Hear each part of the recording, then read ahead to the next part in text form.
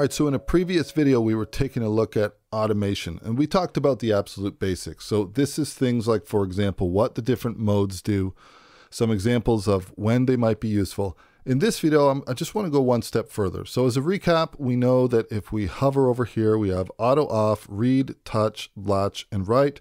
We also have the ability to add and remove different parameters.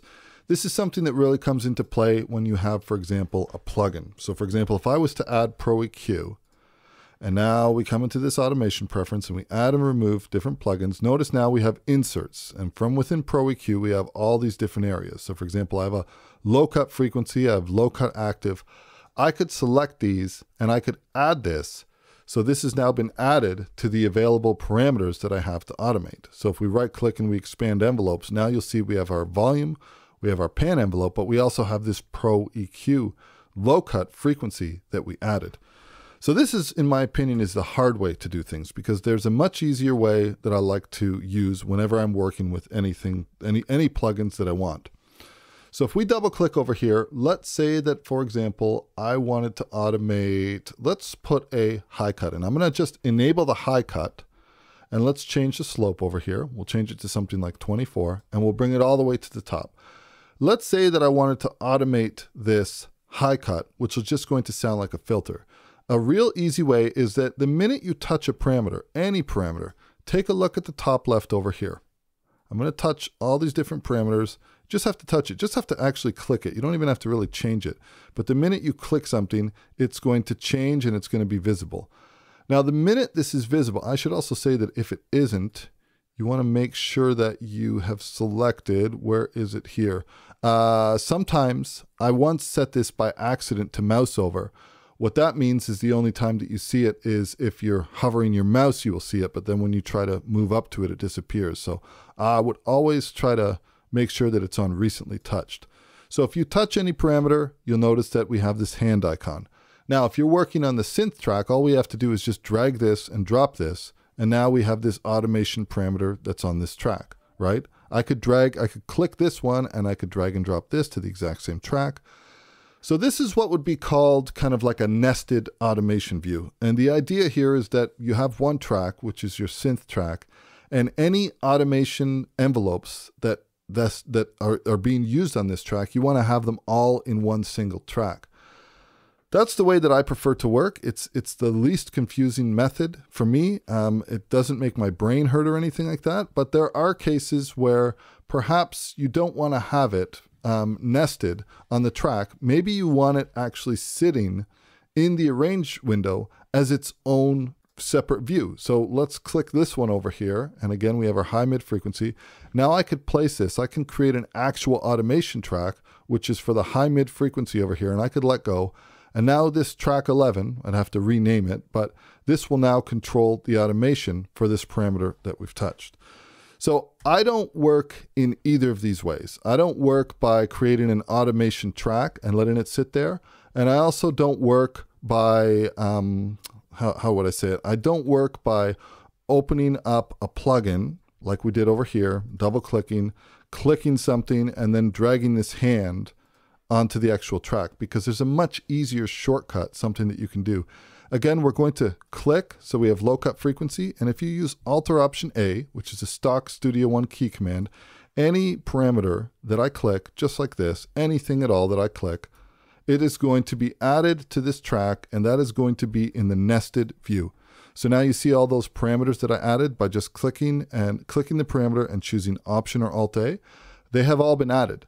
Now, the minute I automate something, notice there that the plugin went into read mode, right? So now we can make adjustments, and all of these parameters, you can automate these to your heart's content. Now you could mouse click them in, which is sometimes a really easy way to be able to automate different plugin parameters.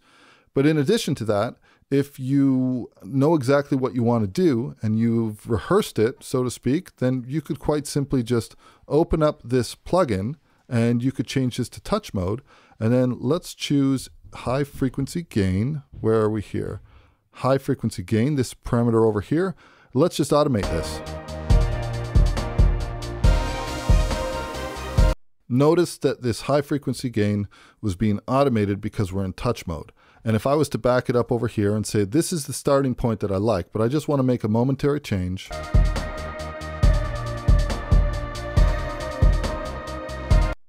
So understanding the different modes is pretty key. And you can also see why I said that touch mode is the best mode to use here, because it really gives you that flexibility of leaving everything where it was in your static level, but you're just momentarily coming in there to do some automation. Now I'm going to go back into read mode over here.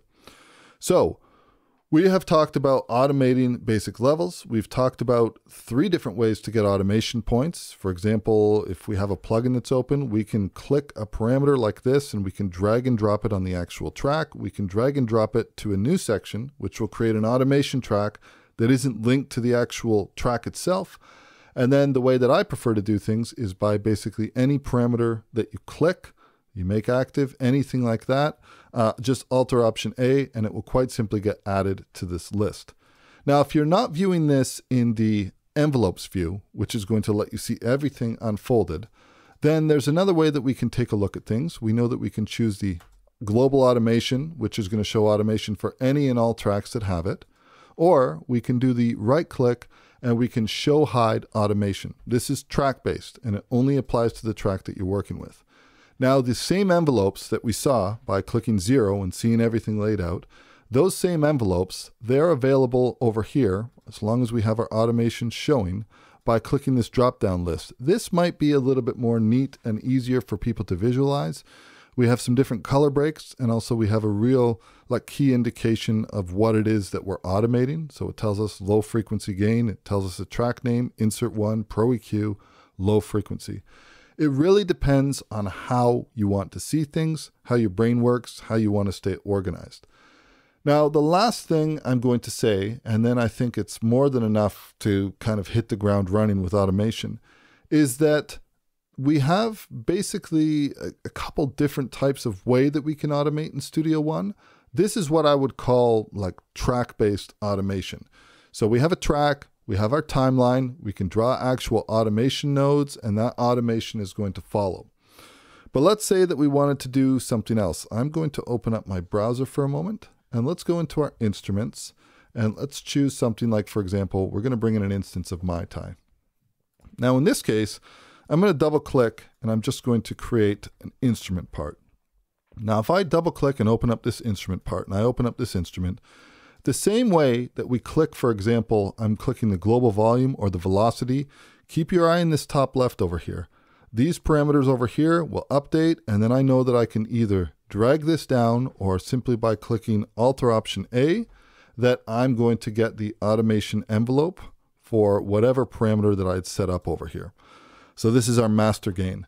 But honestly, there's one other way that we can do this as well, and that is, let's call it, I'm hesitant to use the term region-based, but let's call it instrument part-based, but it really is region-based. So if I had 2 different events over here, if I double-click this one, and this is the one that's in focus, let's click this same parameter, and this time, instead of dragging the master gain parameter to the track, I'm going to drag it to the actual instrument editor. Now watch what happens when I let go. Master gain. Now check this out. I can now create automation points for this, and it is going to be, you also see it kind of show up if you have the preference enabled. You'll also see it show up, and take a look at this automation. Notice though that this track isn't necessarily in a touch mode or a read mode, but notice what happens here. Take a look there. So the automation that we added for master gain, that automation is basically region based. And you can add any point where this shows up, the sound, the amount, the oscillator, the cutoff frequency, anything like that. You don't always have to do track-based automation where you click this and then you have to drag this hand over to the track. What you can do is you can do the exact same thing. You can click it and drag the hand over here, and then you will see that parameter show up in the actual editor. Here's now our filter cutoff, and this is something that we can do as well. And I've just made that change. And now if we open up the instrument, keep an eye on our filter cutoff and our master gain. So I've automated this, but it's actually, the automation is existing on the instrument part. Now the reason I like this for particular software instruments when it's supported is that sometimes automation can get messy and it can kind of lock you into place when you're working on something. If you use instrument part-based automation, notice that if I click this and I go over here, these parameters, they are automatable, but they don't have any figures set over here. So I can adjust both of these, but they're not kind of locked into that read automation mode. So it's definitely something worth checking out. It works for lots of different instruments. You just have to click the parameter, and as long as you see it apply here in the top left, and you can drag it into the editor and you see an actual tab that appears, then that might be something worth checking out. Two more things I'm going to talk about, and then that's it for this video. The next thing I want to talk about is when you talk about automating something, you really have to think about the busing and the structure of your song. So for example, the same person that I was talking to that inspired me to do this video, I said, can you give me an example? And he said, well, yeah, two things. First of all, if I wanted to filter something, I wanted to have like the whole section, the whole song except the vocals, get very filtered for a moment, and then everything would come back. Like I hear that a lot in the songs, and I'm not sure how to visualize that or how to do it. Well, if you think about your whole entire song, in fact, let's remove this track and instrument. And let's set this to off. If you think about your whole entire song for a moment, and let's say that this track over here is the vocals. A real easy way to be able to filter everything else out but leave the vocals in full frequency would be quite simply if I was to just create a bus channel. So I could right click and I can add a bus for selected channels. And then in that case, it's just a matter of creating an EQ, and I want to use some type of EQ. And then I'm just going to dial in whatever it is that I want to hear. So maybe I want to hear like a 36 dB per octave, and I want it to start here. So maybe this is my starting point for this particular parameter. And then by the end of the section over here, maybe by this point, I want everything to come in, and then I want it to be just full range. So if you think about it that way, as splitting up the different elements, I would quite simply come down to this parameter over here. I would dial in the starting frequency. I'm going to single click this, Option or Alt A, and now I've drawn in this automation envelope. And now it's just simple. I could do this with a mouse if I wanted to. I can click a node here, click a node here, and then at this point, I want it to be fully open. And in addition to that, I would probably want to bring this, maybe I want to bring this out of, I want to bypass it completely. So in this case, I'm going to toggle the bypass on and off. So that's my last one. And I could enable the bypass frequency, and it's going to be the same thing. So at this point over here, I'm going to bypass, and I want to make sure that I get the proper state. So you got to actually open this up. So this will be bypassed. And then in this case over here, everything else will be unbypassed. So now if we listen to that automation that's happening, this is what's happening.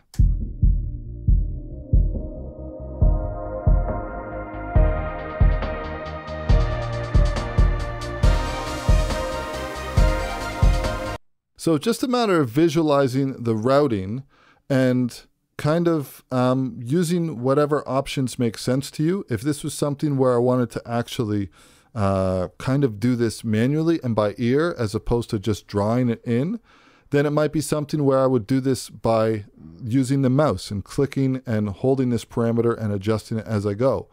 Or if you want to be really absolute with things, then it's pretty simple to just say, okay, well, I want the automation to start here. And maybe also something that might make more sense is if we go back to the bypass area over here, maybe at this point, maybe this is exactly where I want this automation to kick in.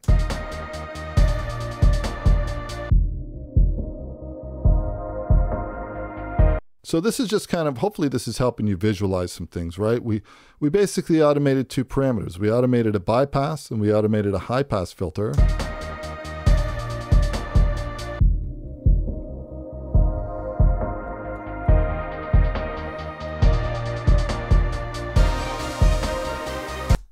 So in terms of like visualizing things and in terms of laying things out in your productions, a lot of the times it's a routing thing. If you wanted to filter groups of different instruments together, you would make sure that you've sent those out to a common bus so that you can automate one EQ plugin across everything. And then this bus one and this unprocessed vocal would, for example, go to your main mix bus or your main outs or wherever you're going to go.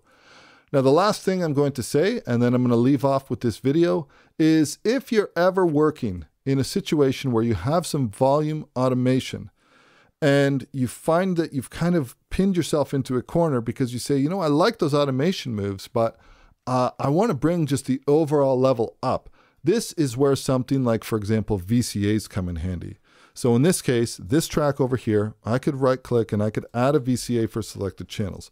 What does a VCA do? Well, a VCA allows you to basically have tracks that are automated in read mode, but you can still adjust them and you can offset the overall level. So if I listen to this,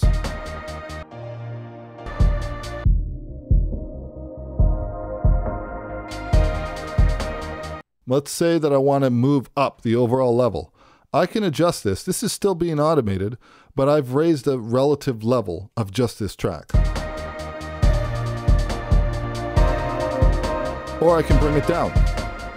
So when you understand all these tools and how they come into play, it can really make a big difference in how you approach automation, right? We have the ability to automate things on the fly. We have the ability to pencil in automation. We can edit the automation that we recorded manually by just using the basic editing tools that we have.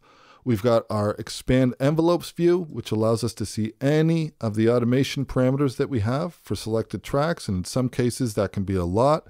If you would rather work in a single track view, we can show hide the automation, and then we have these drop-down menus.